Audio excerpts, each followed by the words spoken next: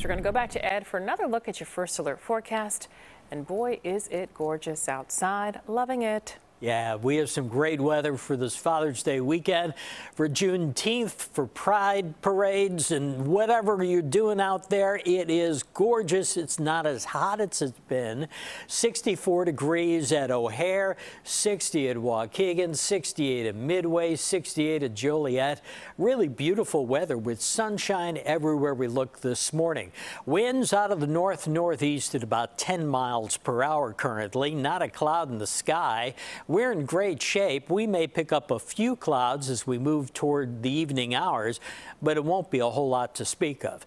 We'll have temperatures that come up to about 73 degrees at O'Hare with lots of sunshine, and cooler, about 66, 67 degrees at the lakefront, all the way up to about 80 degrees as you work your way inland to places like LaSalle County. So a real difference depending on how close you are to the 60-degree water of Lake Michigan.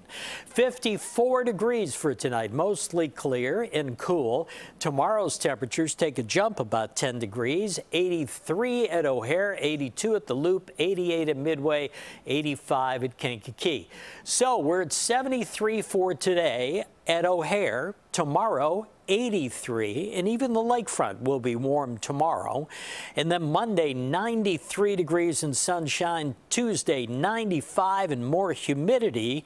And then we start to develop chance for some showers, maybe a thunderstorm, especially as we get to Thursday, with temperatures moderating, but just a little bit. Your normal high this time of year comes in at about 81 degrees.